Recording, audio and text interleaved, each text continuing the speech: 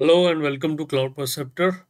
In this video, we are going to do a demo session on migrating from origin access identity to origin access control in AWS CloudFront. So I will quickly log into my AWS Management Console and show you how this can be done. Okay, so I have one distribution already created, okay, uh, which is having an origin of S3. Okay, and as you can see, the origin access, right, it is configured as legacy access identities. So the reason why like we are not using OAI is because it is a legacy now.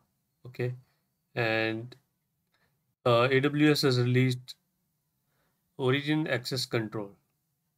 Okay, so basically the differences between OAI and OAC is OAC is implemented with enhanced security practices like short-term credentials, frequent credential rotations, and resource-based policies. Okay, so it provides better protection against attacks like confused deputy. Okay, so just Google this term confused deputy. You will understand what kind of attacks are those. So OAC will prevent this kind of attacks. Okay, so and again, this is legacy, so it's good to upgrade it. So I'll show you the steps for upgrading it. Okay, like migrating it. So the first step is if we look at the bucket policy, right? Bucket policy for this particular bucket,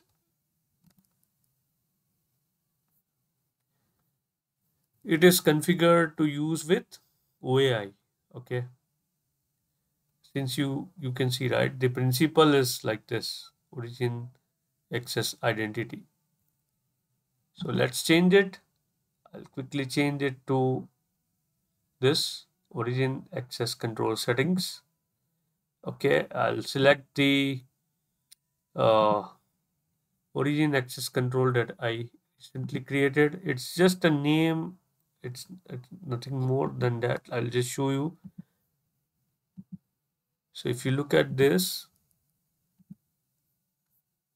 origin type should be S3. The name should be, it's you can keep it the name of the bucket URL probably. Okay, and select sign request, which is the recommended settings. Okay, then click on save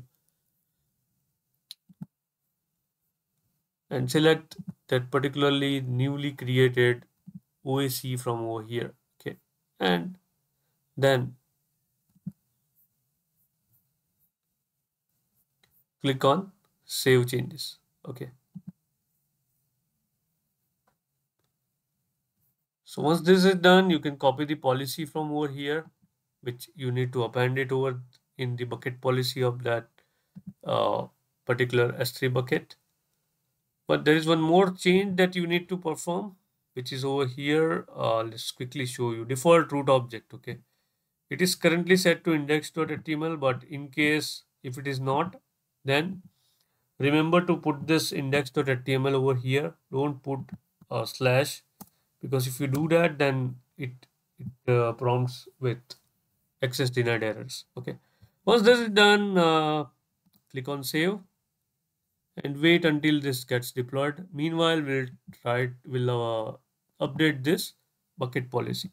Okay, so we'll quickly remove this OAI policy and uh, paste our newly created bucket policy for OAC. Okay, so if you look at this policy, right, now the principal is service, which is cloudfront.amazonaws.com. Action is get object. Resource is this for this resource. This is the condition for the ERN. This is the ERN of our CloudFront distribution.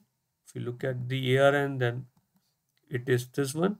Okay, so that's it. Like once this is done, you can click on save changes. Okay, Let's try to access this object URL and see if we can access it.